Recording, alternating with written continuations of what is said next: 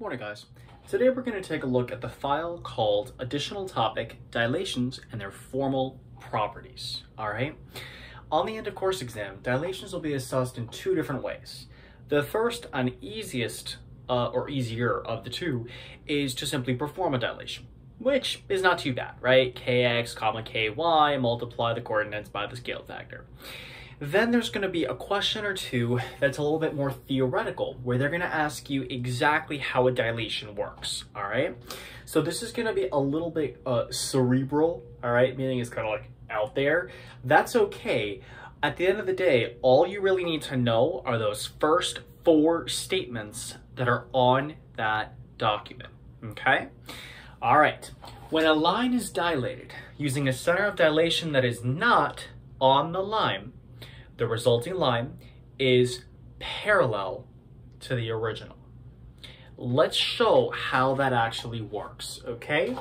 So what I'm gonna do is I'm gonna use my straight edge for a moment, and I'm gonna draw myself a line. The way I know it's a line and not a line segment is the presence of those arrows. What I'm also gonna do is I'm gonna draw myself a point, and I'll call that point my center of dilation. Notice that that point right now is not on the line, okay? It's not on the line. So what that's gonna mean is that if I wanna dilate this, all right? And let's say I'm dilating by like a scale factor of 2, just to make things easy, all right? Here's what I'm gonna do. However far it was from the center of dilation to that line, it's about 12 centimeters, I'm just gonna go twice as far. So I'm gonna put a little dot. Oh no, my marker's dead. Oh no. Let's try that again. All right, I'm gonna put a little dot twice as far away at 24 centimeters. Then I'm gonna do exactly the same thing over here. All right, so here it was about 16, so I'm gonna put it at 32 centimeters. All right, so when I connect those two dots, I want you guys to notice what I've created. Hold on. I've actually created myself a new line that is parallel, okay? It's parallel to the original. Now here's something to keep in mind though. The length of the line, even though it looks like it's longer, the length's not gonna change because lines go on forever in both directions. The key thing to keep in mind here is that when I perform a dilation on a line and the center of dilation is not on the line, the resulting line is parallel to the original. Now let's take a look at what happens when I dilate a line segment instead, okay? Where is my eraser? There's my eraser.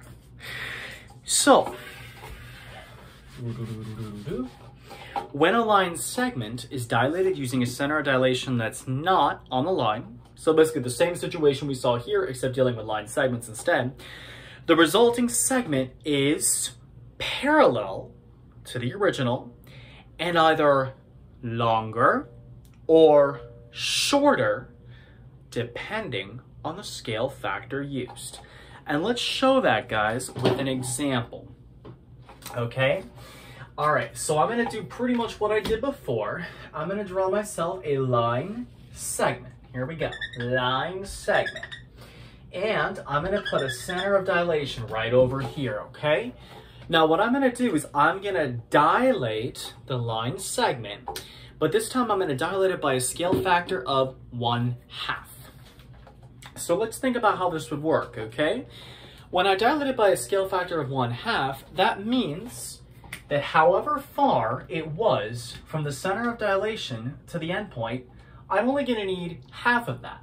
So instead of 28 here, I'm just gonna use 14. I'm gonna put a little point there. Okay, then I'm gonna come over here and do exactly the same thing. Okay, so, oh, look at that. It was 28 as well. So I'm gonna put a little point at 14. There we go. Now I'm gonna connect these two dots to create my new line segment. And notice something interesting. This line segment right here is half the length of this one, and it's also parallel to the original segment. Okay, now let's take a look at some examples of what happens when I dilate lines and line segments and a center of dilations on the line. When a line is dilated using a center of dilation on the line itself, the resulting line is identical to the original. If you don't believe me, let's take a look at why, okay? All right, so here's a line, and here's the center of dilation, okay? Basically what's gonna happen is, no matter what the scale factor, the length's not gonna change, because guess what? Lines already go on forever in both directions, okay? And because the scale factors, because the center of dilation is on the line, it's gonna be growing in this direction and this direction. So it's not gonna change. The line is exactly the same as the original, okay? With line segments, it's gonna be slightly different. And let's take a look at an example of how that's the case.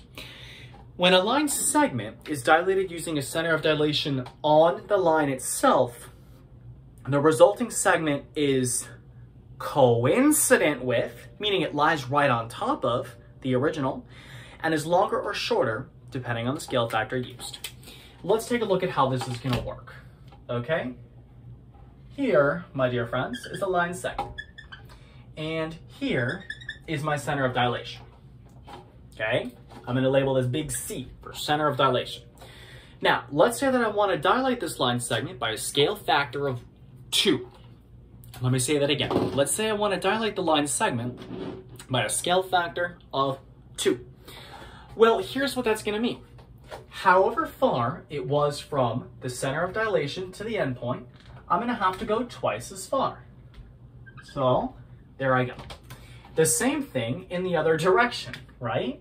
However far it was, in this case it's about 7 centimeters, I gotta go twice as far.